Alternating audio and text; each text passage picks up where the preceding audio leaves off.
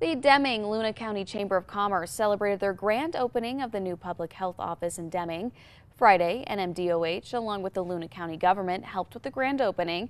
The new facility will provide better ADA accessibility with new exam and meeting rooms. Now, they will also be providing an outdoor space honoring Rebecca Sanchez, who passed away in 2021.